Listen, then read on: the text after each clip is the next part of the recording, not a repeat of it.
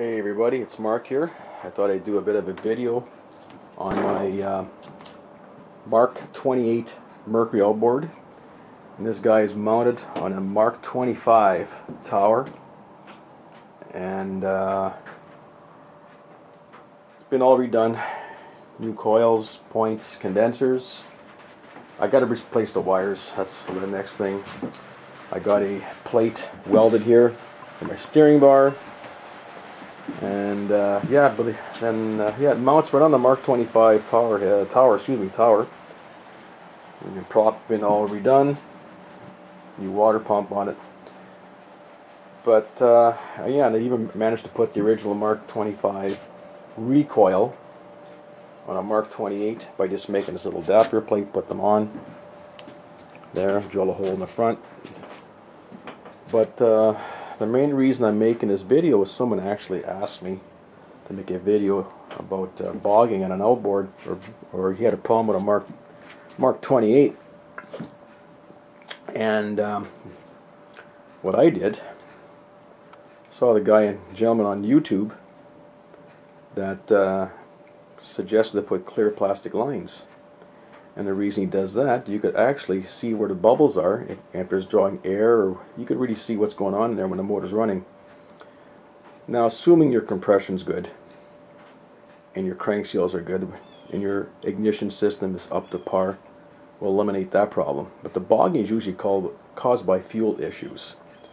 Now, when I had, and you know, another thing I always recommend is change the water solvent. Change the fuel pump diaphragm, and this, you know, they're not that expensive. They get deteriorated, you know, and they get, you know, warped and whatever. So change that. Make sure your carburetor's clean. Make sure, you know, everything's no debris in there. These are fixed jet carburetors, so there's not really much to play with these. So when I did have this motor running, it was bogging, bubbles coming from the top.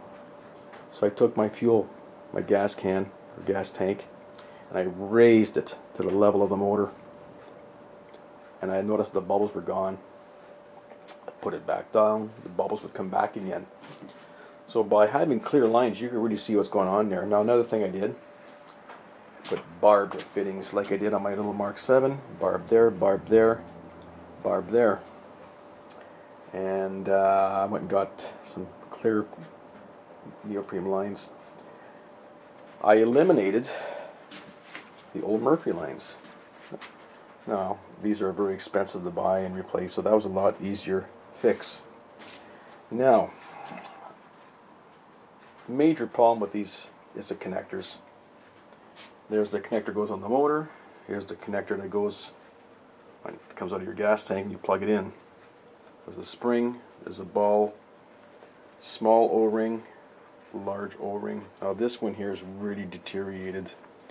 Now when I put the connectors together, I was able to actually plug one end of the line, blow the other line, and it was just leaking air and fuel out of this. So another thing I recommend, if you plan on running an outboard, regardless of what kind of outboard you're running,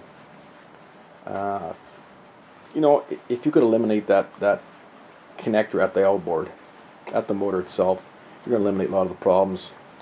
So after I took the connector off and went direct to the gas tank, it ran like a champ. So that's another thing that people should look into. But that's my little quirk on this thing. But yeah, so besides that, it runs good. Plan to put it on my boat next year. Got the prop rebuilt, and we'll catch you guys later.